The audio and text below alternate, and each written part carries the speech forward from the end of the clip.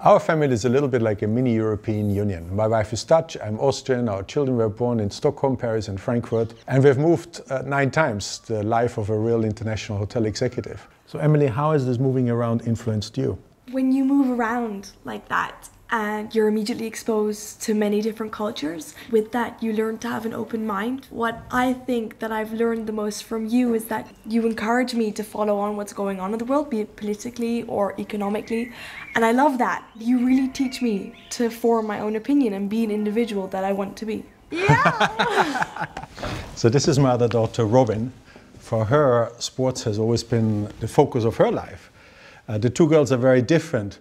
But from my perspective as a father, I want to do whatever is possible to help them reach their potential and help them do whatever they choose to do.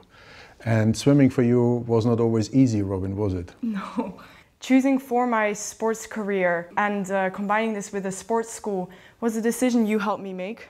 And because of this, I'm able to do what I love every single day, and I'm so grateful for that. And we are so proud of her, and she's fantastic.